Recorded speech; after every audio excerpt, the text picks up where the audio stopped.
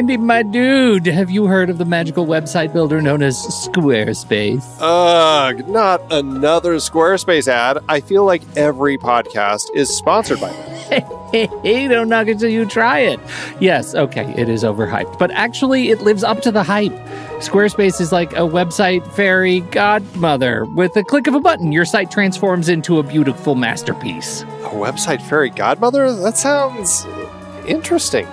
What makes it so magical? Well, for starters, those slick templates make anyone look like a professional web designer. Pick one, customize the colors and fonts to match your brand, and voila.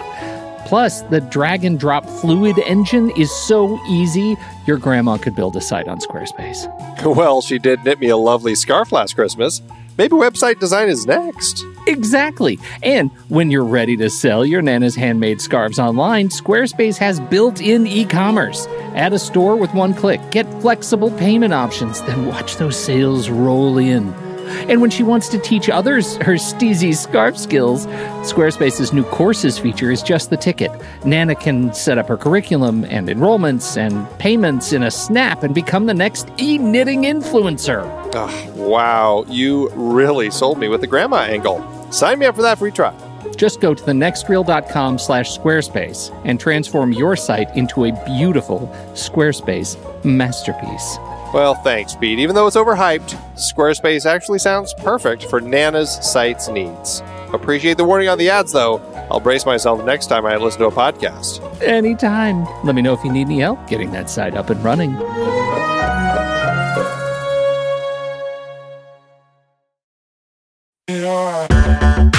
Andy, can you believe we've almost hit 700 episodes of The Next Reel? I know, it's crazy. And with all the other episodes in our family of podcasts, we are well over 1,200 episodes of movie conversation. It's really pretty amazing that we've gotten to have these in-depth movie chats every week for over a decade now. And we couldn't have done it without our loyal community of film fans. Their support over the years has meant so much. For sure. That reminds me, we should give the merch store a shout out.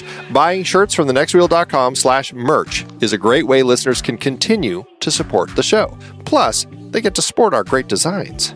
Absolutely. I think sometimes folks forget we have a variety of shirts, mugs, phone cases, and more available. In fact, a great place to start is with a shirt sporting the Next Reel's logo. We also have that classic Fast Times Spicoli Surf School tee, or the weirdly popular Rusty's European Tour shirt. The one from National Hemp Food's European Vacation. Why is that so popular? Search me, but we have sold a ridiculous number of those. I guess there are a lot of Rustys taking trips to Europe? We're always adding new designs based on movies we've covered, like our brand new design for a streetcar named Desire, featuring a streetcar named Desire. So if you want to rep your love of TNR and films, head to thenextreel.com/merch. Every purchase helps us continue to have these weekly in-depth conversations. So visit thenextreel.com/merch today. And as always, thanks for listening and being a part of the Next Reel community. We've got lots more great movie chats coming your way. I'm Pete Wright. And I'm Andy Nelson. Welcome to The Next Reel. When the movie ends, our conversation begins. In just a matter of seconds, you're going to hear a classic episode of this show from back in the day when we called ourselves Movies We Like. It took us a while to settle into the show's format, so you'll notice some differences as you listen to these episodes. For instance, it takes us a bit of time to actually get into the conversation about the movie. Things like that. But we're still proud of the conversations about the movies themselves, and we think they're worth keeping in the library. So enjoy these episodes from our back catalog. And you can become part of our Discord community, learn more about the show, and find out how you can become a supporting member at thenextreel.com. So thank you, everybody, for downloading and listening to The Next Reel. We appreciate your time and attention, and we hope you enjoy the show.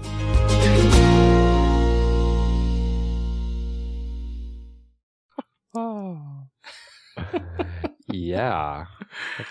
Yeah. So we're going to talk about another great movie. You know, I pushed the button, right? I guessed that. I did. Because you said that just now. I did. I missed the best part of that joke. And we don't have to relive it. But that was good. I had hoped that I would have pressed the button in time, but I missed that. I'm sorry. I would have thought you would have been all over that. But, No. It was a great joke, ladies and gentlemen. We're going to talk about, this is another in our John Huston series tonight. What is ranked by all of the wonderful voters over on IMDb, they rank this as John Huston's best film. Yeah.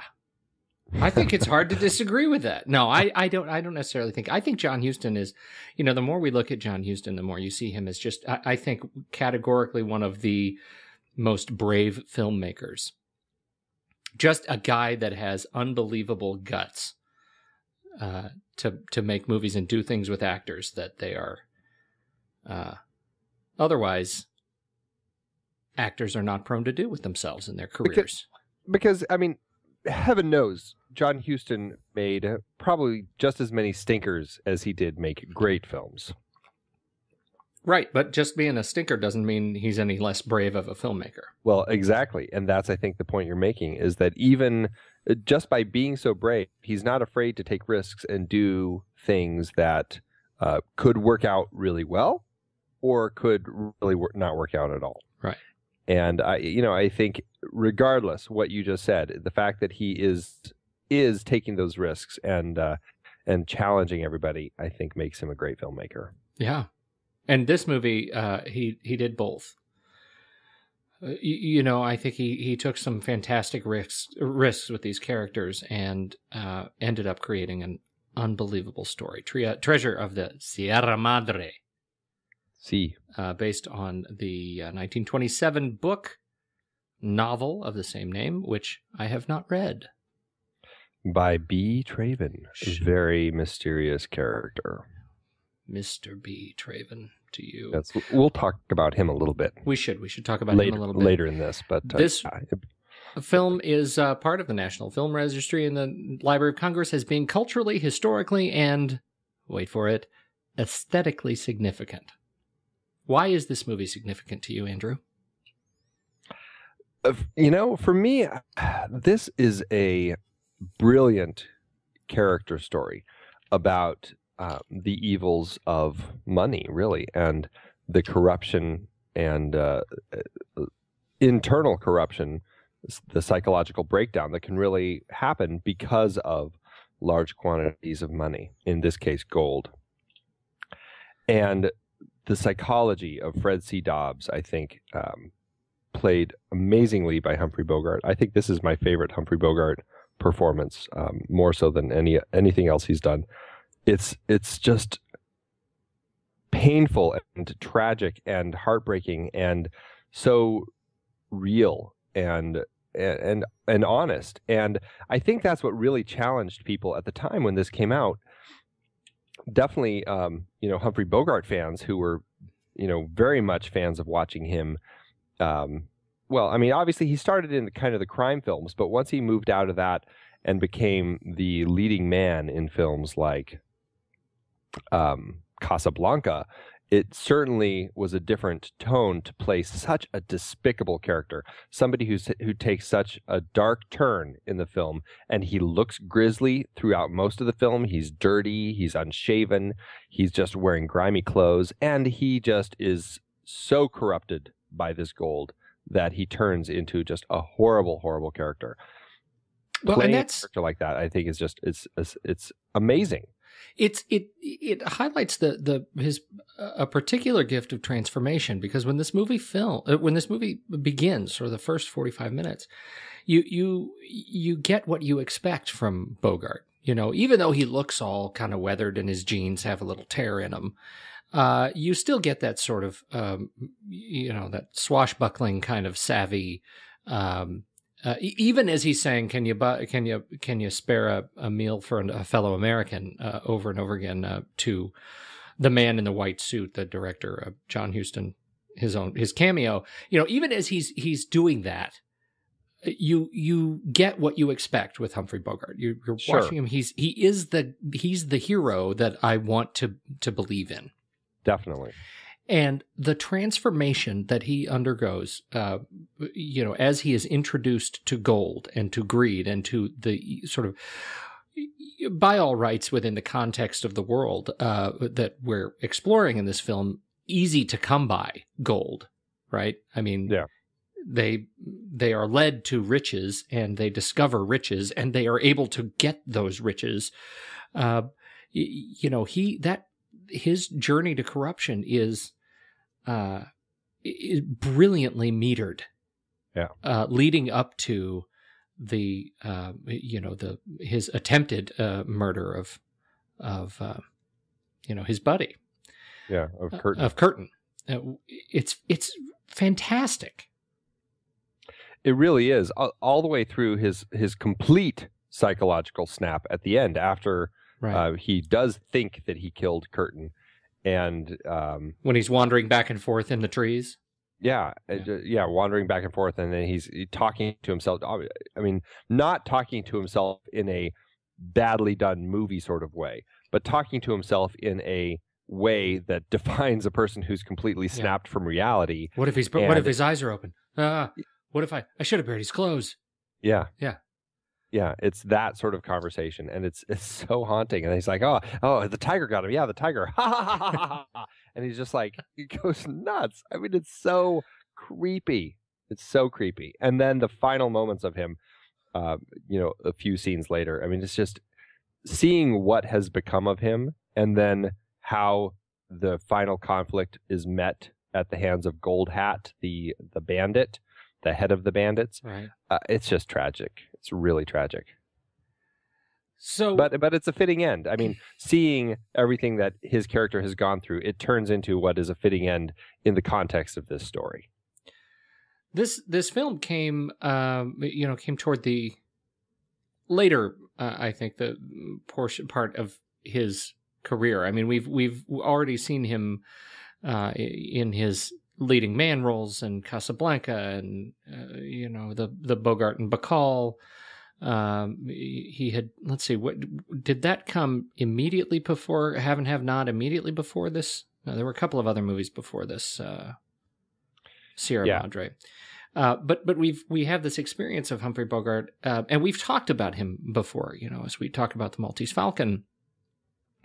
In that period of under a decade between Maltese Falcon, where we've already established that Bogart himself is a kind of a daring actor to take on the kinds of anti-hero roles, that he had taken on in the film noir kind of, as he's exploring that gestalt. Now we have him taking on a role that is neither the hero nor the anti-hero. It's just the guy who is cursed. Yeah. And taking, equally great risk with his career, to take on a role like this. And yet it ends up, helping to define his breadth as an actor. Yeah. It really does. I mean, it's such a great performance by him. I can't speak more highly of him in this film. It's so well done. And it's and that coming on the backs of two other amazing performances by two other wonderful actors, Walter Huston, John Huston's father, and Tim Holt, who's just fantastic as Curtin. Yeah, the trio. Okay, so we talk about Bogart obviously a lot in this movie, but the character that was. First of all, I would say that the trio, the three of them, I think, were so perfectly balanced in sort of emotional tone and tenor. Mm-hmm. Curtin as sort of the backbone and the stability of the three of them, and Bogart representing sort of the greed and Walter Huston's role as the prospector.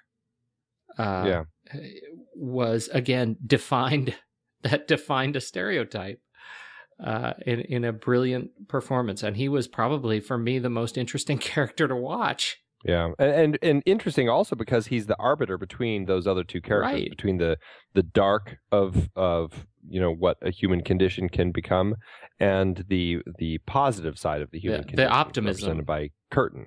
Right.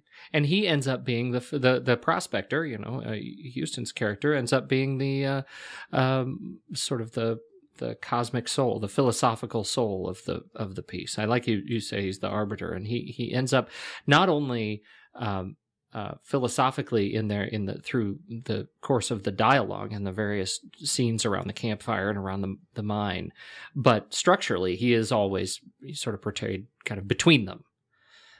When they're on scene together, and it ends up it really works.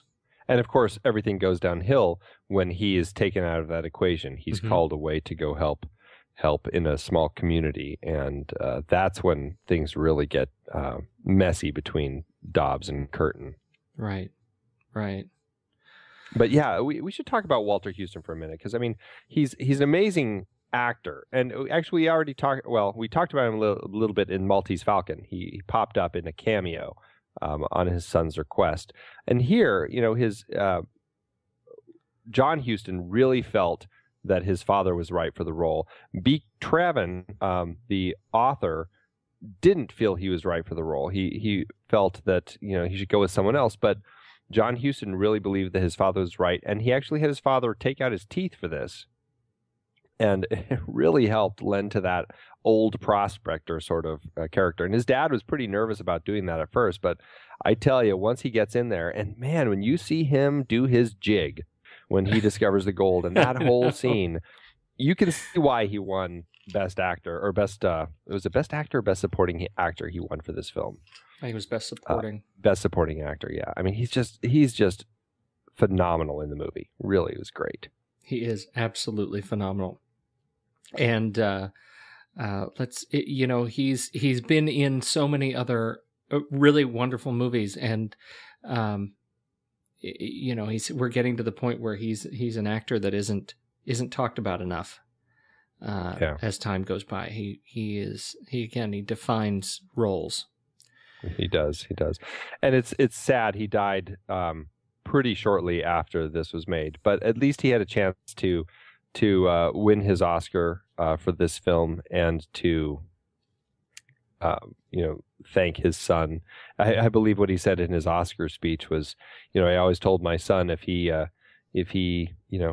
gets up there and is making movies, to make sure that he writes a good part for his old man, and he did a hell of a job or something like that. So yeah. It's a great speech. He's it's wonderful. So this. What else do you feel is structurally important about this film? Why is this one? And I think you sort of have to talk about it in the context of how it performed, because it was not one that initially was, favored with great success in the box office. Well, it was a hard film for people to get into, because it was this dark story. It was a dark tale about these three men going, down on their luck in Mexico, who go looking for gold, and they find it, and it really it doesn't really work out very well for them. It's kind of a tragic film, and I think audiences had kind of a hard time with it. And like I said, they really wanted to see Humphrey Bogart in not such a dark role, and I think it was really hard for people to get into that. That being said, it certainly still got plenty of accolades. It was very much praised. John Huston won Best Director for the film. He won Best Screenplay for the film. It was nominated for Best Picture. I still think it's a crime that Humphrey Bogart wasn't nominated for Best Actor in this film. Mm-hmm. But what are you going to do? I think it was this was a year of Olivier for. Well, I was just going to say Hamlet. Lost to Olivier's Hamlet, and to that I only have to say, seen it. But to not even get nominated. Now, to be fair, I haven't seen the other four films, so I can't speak to the other performances. That would be Lou Ayres from Johnny Belinda, Montgomery Clift from The Search, Dan Daly from When My Baby Smiles at Me, and Clifton Webb from Sitting Pretty. I haven't seen any of those films, so I can't tell you in relation to those where Humphrey Bogart really fares. But I tell you, for my money, this was, I think, his best performance, and I love it. But yeah, like I said, it got a lot of other accolades, and this is a film that I think took time for people to tap into. And as time has worn on, it's become a film that people recognize as, a classic. And I mean, Stanley Kubrick had it listed as his 4th favorite film of all time. Sam Raimi said it's his favorite film of all time. AFI put it on number 30 of their top 100 movies. It's on actually quite a number of AFI's top thrills, top heroes and villains, top movie quotes, film scores. It's one of those films that has earned its place in the importance of American cinema. It's just at the time, I don't think it was what people were looking for at the film. They were in the theaters. They wanted to go see Hamlet. Yeah, I wonder why. I think part of it is it probably I think this movie deals with a sort of complex. It deals with sort of a complex, sort of philosophical and political undertone of how we deal with wealth and at the time that the movie was made, there was consternation around dealing with wealth and growing wealth and what that, if we're using this film as holding up that sort of cultural mirror again to audiences, this film often presents a reflection that isn't pretty or palatable, and is very, very real. And I think that makes it difficult to accept, and again highlights how brave the movie is for Huston and Bogart and Walter Huston and Tim Holt to take on these roles to tell this story in this way at this time. It risks careers, and they did a fantastic job. Yeah. Ted D. McCord on cinematography. I don't know Ted D. McCord. I don't either. He's a. Let me look him up real quick. Well, I bring it up because this was of note in this movie. A lot of this movie was filmed on location.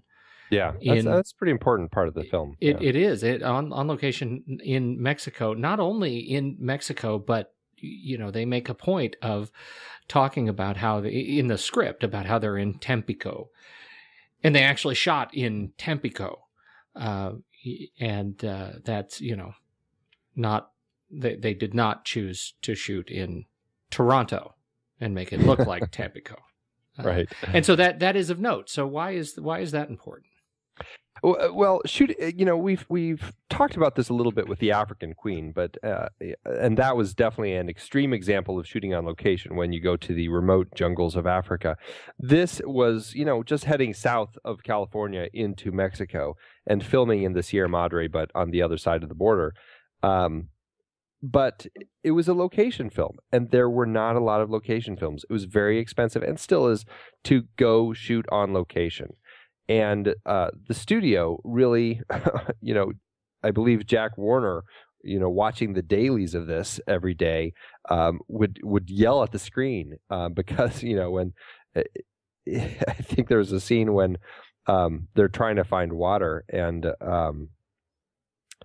what did he say? He's like, Jack Warner stood up during the screening. It's just like, if he doesn't find water, it's going to bleed me dry, or I can't remember what the quote is. It's a lot funnier than I just let on. Good. You should probably just try it again and see if you can get it better. I don't think I'm going to. It's not. This is not just a problem of delivery. You don't think?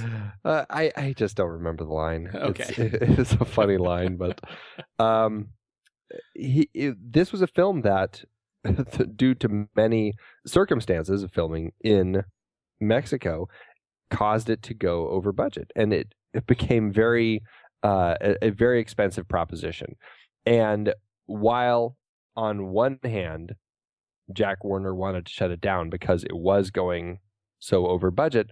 On the other hand, he had a sense that there was something in this film that was going to make it all worth it. And sure enough, I mean, it did become, like I said, a very popular film for Warner Brothers. It took quite a bit of time, but it did. It was a hard film to make. They were shooting on location. They had all these actors down in Mexico. They essentially took over this whole town. And John Huston, we talked about him in African Queen. If it's simple, it's not good enough. He found a location, the mountain that he wanted the gold mine that these guys dig. Any location that was too close to their base camp just seemed too close to civilization. The mountain that he picked was way out in the boonies, and so they had to travel every day to go way out to shoot. And that's just, that's the challenge that he posed in making this film. But it is those challenges that really enhance that reality of the story, and I think it made it a better film because of it. I think so too. I'm looking. I'm stuck in research mode here, and so yes. So I was thinking about just the structure of how they set up the, how the film was shot, and how one of the things that I like so much was this sense of compression that I'm attributing to Ted McCord, whoever he is and however brilliant he may be. Ted McCord, the Oscar-nominated cinematographer of The Sound of Music. Sound of Music, that's where I've heard that name. Yes, and actually also the same year, Johnny Belinda. Get him on your next picture, ladies and gentlemen.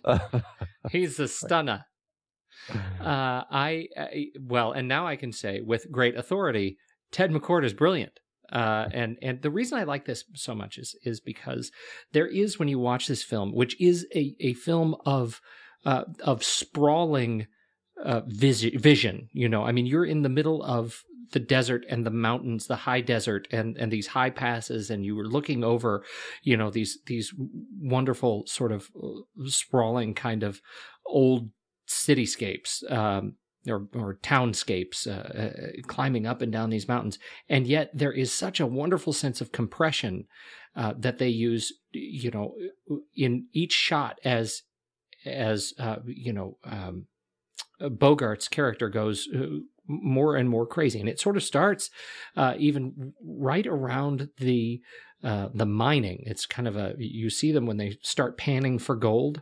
Mm-hmm. There is this sense of sort of framing compression as they open the sluice gate, and you see the water come down, and all their hands are now on the gold, and you see this very sort of tangible, and it's very seductive when they get their hands on the gold and they start like feeling the dust, and they say, "Oh, it doesn't even glimmer," and I expected it to glimmer, and now they're pulling out these little nuggets of gold from the water, and then as he goes more and more crazy, it's closer and closer into Bogart's face. And when he has that break, as he's talking to himself, we've already mentioned that scene, the way the camera moves side to side on rails, following him, tracking along with him at height, is it's crazy making. It makes you uncomfortable in your seat, sort of, to watch the way they introduce that compression and that movement with his growing insanity. And it's just a fantastic exercise.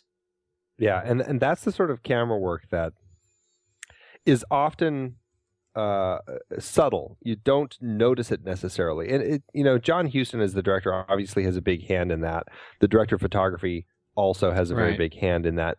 Together they collaborate on how to tell the story the way it needs to be told. And we see perfect examples, like we were talking about with Jack Cardiff in The African Queen, and how he used the camera to tell that story. Likewise, I think you're exactly right. Ted McCord here really knows how to use the camera, and along with John Huston, to give that sense of, if it's a claustrophobic sense as everything gets shallower and we push in tighter, and it really does become a much more uncomfortable film to watch because of that, and we're pulled into that insanity with Dobbs. Well, and I didn't, I meant to comment about the dare you to sleep sequence. Yeah. Which just is so great. His Bogart's last line, looking at Curtin, what do we got over there? It's, I'll bet you, what do we got? 35, $105,000 that you fall asleep before I do. And maniacal laughter echoing through the canyon.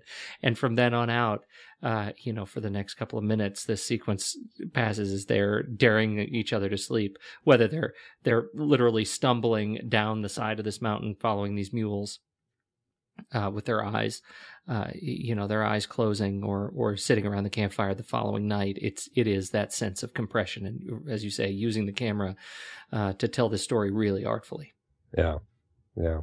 It's really brilliantly done. And that's another sequence I'd forgotten about in our conversation, but boy, is that just a creepy sequence. It is so creepy. And it's the first time where I think, to the point about Bogart, taking on this more of a character role. It's a sequence that introduces not just crazy, but maniacally crazy, like mean crazy. Yeah. Like he hasn't just lost his senses. He's out to hurt others. Yeah. Yeah. He truly has crossed a line by that point. Yeah. Fantastic. And I think paired with all of that we've been talking so far, I have to mention Max Steiner and his wonderful music for this film. I thought was just perfect, and it works so well in the film. And moments like that, I think it just really highlights the moments and brings you in that much more to those characters. Truly. We should say, we should also talk about, we talk about his role as Curtin, but Tim Holt, and what he delivered in this film, had I think a shorter career than some of these other guys, but man, he's one of those guys you feel like watching him on screen is timeless. His performance is absolutely timeless. And it's funny because he's so likable in this film, and you feel so bad for what happens to him. But man, watch this and Orson Welles' second film, The Magnificent Ambersons. Watch those back to back, and you're just going to hate him because he's so awful in that film. So it's great to see. But yeah, his career didn't really jump the way that I think that he wanted it to. I think he tried getting out of the Westerns, but I think he, just when he thought he got out, they pulled him back in, and he really had a career in Westerns. And, I love him in Westerns. I think he's great. I have no problem with him being in Westerns, but... well, that's what I mean. I mean, all these other characters, you feel like these are characters you're watching in a movie that, a movie that was made in 1948, except for Tim Holt, who I think you could just as easily colorize and put him, next to a disintegrating, Brad Pitt, and suddenly you have the Death of Jesse James by the coward Robert Ford. I mean, he could have just as easily, outlasted his own career. He was just a timeless and solid and, stable performance in this movie, around which these other sort of crazy performances could orbit really effectively. Yeah, you're right. He's an anchor. He's so great, and I love Tim Holt. He's always been a great actor, and I love watching him. He's just captivating on screen. Truly. Let's see. Who else do we need to talk about in this movie? What else sticks out for you? Well, Alfonso Bedoya really stands out as Gold Hat, the head of the bandits. And I think a big part of that is because his line has become one of the classic lines in cinema that has been spoofed time and time again, whether it's Bugs Bunny or Mel Brooks. his line about the badges is just such a classic. And he is so great. He's on screen and he's so mischievous, and you can tell he's just up to no good, but he's laughing and he's smiling, and he's a great actor. I mean, he started acting I can't remember when he came into how he came into the scene, but he came in the mid-30s, and he really played this sort of Mexican character for Hollywood films very well, and for a very long time, all the way up. I think he ended up having an alcohol problem and died in the 50s. But I mean, he's been in tons of movies. Did you? I have this feeling about that line. I mean, he's obviously that he's been in a ton of movies, but that's what he'll always be remembered for. That's what he's remembered for. That line has become the Wilhelm scream of lines, right? I mean, it's in everything. And I was really surprised at all the places that the movie or that line has been in. I remember it more from Blazing Saddles. Right. Because that was, that's a movie I had seen long before I ever saw Treasures of Sierra Madre. And so it was only then that I thought to myself, when I first saw Sierra Madre, I thought, wow, they totally got that line wrong. Of course, the movie was made, 30 years later. And it has been, the original line, badges, we ain't got no badges, we don't need no badges, I don't have to show you any stinking badges. Right. And the line has been, as it's been massaged, it has now become badges, we don't need no stinking badges. And that, actually, as far as I know, the first time it was used was Mickey Dolenz on The Monkees in 1967. Interesting. Not Blazing Saddles. Blazing Saddles, it looks like, was the next major appearance of that line in 1974. And from then on, it's been in everything. It has. Including 1983's Wizards and Warriors, in which it was uttered as badgers. We don't need no stinking badgers. Classic. It's just the same thing like with Casablanca, how at no point does anyone actually say, play it again, Sam. It's the same thing. Yes, it is. It is the same thing. Bogart movies. I know. They're just so stinking good. So the mysterious B. Traven. Yeah, talk about the writer. So this author is a very mysterious author who nobody really knows much about him. It was a pen name. They think he was German. There's not a lot to help people define the specifics. He lived in Mexico for a good chunk of his life, and obviously set the Treasure of the Sierra Madre there. And when John Huston wanted to make this movie, he contacted B. Traven through letters, because that's the only way to contact this mysterious person. And they had a correspondence about it, and they kind of, through script ideas back and forth. In the original novel, it's not Gold Hat and his bandits who come across Dobbs at the end and kill him. It's just some drifters, just some random drifters. And it was John Huston's idea, this Gold Hat's really kind of a key figure. What if we brought him back? And B. Traven actually loved that idea, thought it was great. There were other ideas that came across that he didn't like so much, and they worked on it together. But at no point did John Huston see this person or ever talk to this person on the phone or anything like that. So they're shooting the movie, and a mysterious short man appears who says he is the like translator for B. Traven, or he's the guy who's the communicator. He's the window to B. Traven. And since B. Traven won't be able to come to set, he's going to be the person who is representing him on the set.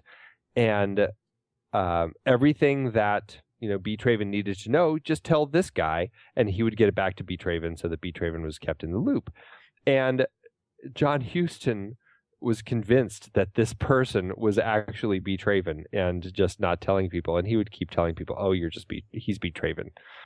And it was this big mystery on set as to who this guy was, and everybody thought it was B. Traven. It's just this crazy situation, and nobody ever really knew. And there ended up being some disagreements, and I don't think I think once the film, some of it did get shot back up in California, and once the film moved up there, the studio cut back his weekly allowance, and so he left the set. He just didn't want to take the cut in wages and left the set, and they shot the rest of it without him. And I think, as I recall, I don't think he said much if anything about the film once it came out, and I don't think that he was very happy with it. And I think that I can't quite remember what it was, but there was like a disagreement between John Huston and B. Traven about the story or something like that. But he's this really mysterious character, and nobody really knows what the answers are to the story with him. So it lent, while they were shooting the film, it just kind of lent this air of mystery to it. And so it was kind of a fun little thing that was going on in the film. That is fantastic. Yeah, it's just, I did not know any of that. Yeah, I think that his name, what he introduced himself as when he came to the set, was Hal Croves. And that's, he said he was the translator, and right. So it's just a very weird thing. It was just very weird. As I'm looking at, I'm looking at the other theories page here, right? And it's really funny. Yeah, there are lots of theories. Other theories that B. Traven was, in fact, the American writer Jack London, who faked his death and moved to Mexico and continued writing books. B. Traven is the pseudonym of American writer Ambrose Bierce, who went to Mexico in 1913. B. Traven is the pseudonym of Adolfo Lopez Mateos, the president of Mexico in the years 1958 to 1964. Yeah, a lot of things. Somebody said he was even like the Kaiser's son. Illegitimate son of the German Emperor Wilhelm II. Yeah. That's fantastic. Yeah. It's one of those we don't ever want to know. Fascinating stories. It is fascinating. What an interesting story about how this story actually was massaged into this movie. Yeah. And the supposed portrait of B. Traven on the Wikipedia page. Yeah. I love it. It's like, who really knows? Who is that guy with that cigarette? And all of the, he may have been born February 23rd, 1882, or the 25th, or May 3rd. Wow. Yeah, it's really fascinating. That is really fascinating.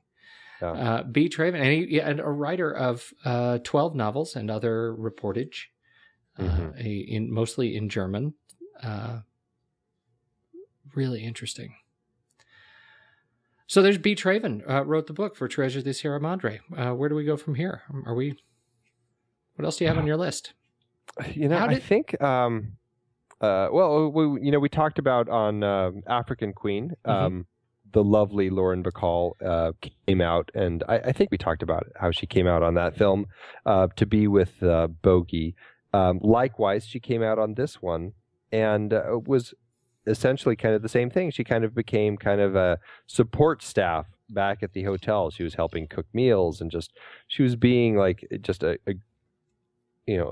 somebody to kind of help everybody feel more at home. And so it was very nice to have her along, and I think everyone appreciated it. Very generous of her maternal spirit. That it was, definitely was. And the another fun little note is the kid. The kid who sells yes, the lottery tickets. numbers. That kid was Robert Blake, who was one of the Little Rascals. Huh. He began in Our Gang. Yeah. I did not make that connection. Yeah, pretty crazy. Yes. Robert Blake, man, he's been around. Well, he's been around, and he's things haven't gone so well for him. Yeah, no, he had some real some real trouble. He has, yeah. It hasn't gone well for him. I mean, his own fault, I suppose. It's pretty tragic how things ended up for him. But yeah, I mean, he started working with the Little Rascals and went through many movies and TV shows, and I think the last film he was in was Lost Highway, David Lynch's film. Yeah. That I think it was his last film before his big murder conviction. So murder conviction of his it was his wife, right? Yes, I think so. And it was his wife, yeah. And I don't think he was convicted, was he? He was acquitted. He was acquitted, and then I think the problem was he was acquitted for murder, but his children sued him afterward in a civil case, and he had to pay tens of millions of dollars in the civil court. Yeah, and now he reportedly is broke and is hoping to work again, but yeah. I don't think anybody has taken him back yet. But Beretta. Right? Am I right? In cold blood. In cold blood. He is a man who has been around. Yeah, wow. I mean, from the Little Rascals to John Huston to David Lynch. I mean, yeah. He has a heck of a career. It just is, it's mind-boggling how much stuff he's done. Truly. Yeah. All right. So does that close the book on Treasure of the Sierra Madre for you? I think it does. Like I said, it was all those who vote on IMDb, consider it John Huston's best film, and it's for my money, it's my favorite of John Huston's films. I mean, I do put it above Maltese Falcon and African Queen. As much as I love those films, they're probably so close seconds. But Treasure of the Sierra Madre, I just think it's a timeless classic, and it represents all that is best about film. I said it at the beginning. I think this movie highlights real bravery in making movies that test the stamina of one's career, and this was a great example of that movie back in the 40s, and it was terrific. Absolutely lives up to its legacy. Yep. All right, that's all I got. Fantastic. Well, find us at thenextreel.com. Make sure to head over there, check out the blog. Check out the trailers that we talk about incessantly. And over at facebook.com/thenextreel, where you can like us there and get all sorts of updates to new shows and movie news that we post occasionally. And, you can also leave us a message at 657-201-7335, 657-201-REEL. And we just might play that on the air. Or you can write us at show@thenextreel.com. You can find Andy over at Soda Creek Film on the Twitter, and me at Pete Wright. And I think that just about does it. If you're listening to us on iTunes, do us a favor, head over there and leave us a 5-star review and a comment. That is very, very helpful for other people to discover this show. Yeah, no, I think that's it. I think that's really it. I'm gonna stop. Buenos noches. Buenos noches. Sí. We wanted to take a moment to thank you for your continued support over the years. It's hard to believe that we have been having weekly, in-depth discussions about movies since 2011. That's right, 12 years and counting. Producing this show is a labor of love for us, but it does require a lot of time and effort each week. If you enjoy our podcast and would love to help keep it going, there are some easy ways you can show your support. One is by using our Originals page to shop for the original source material that movies we've discussed were based on. That's right. In Season 1 alone, we covered 13 films adapted from books or plays, from Charlie Kaufman's adaptation to David Fincher adaptations like Fight Club. In Season 2, we covered even more, like Powell and Pressburger's The Red Shoes and The African Queen from our series about legendary cinematographer Jack Cardiff. We can't forget about the 4 Jason Bourne movies we talked about. Love those movies. Well, the original trilogy, at least. For our Richard D. Zanuck series, we did Jaws, Rush, Big Fish, and more. And for our horror series, we talked about John Carpenter's The Thing, which was adapted from Who Goes There? We did our first great car chase series with movies like Bullet, The French Connection, and Drive. And for the holidays, we did Preston Sturgis's Christmas in July. We had a great John Huston series with adaptations like The Maltese Falcon and The Treasure of the Sierra Madre. And for our baseball series, Moneyball with Brad Pitt. Have I told you lately how much I love that movie? Yeah, I think you have. Plus, our Magician series and Heist film series had adaptations as well. Tons of page-to-screen gems. Listeners can find the details and links to the original material at thenextreel.com/originals. Every book, play, or movie you buy through our links helps support the show, and it's no extra cost to you. So dive in and get your next read today. thenextreel.com/originals has all the films adapted from other sources that not only we have covered, but all of the shows on the Next Reel family of podcasts. Check it out and get reading. Support the show and build your reading list. It's a win-win. Head to thenextreel.com/originals.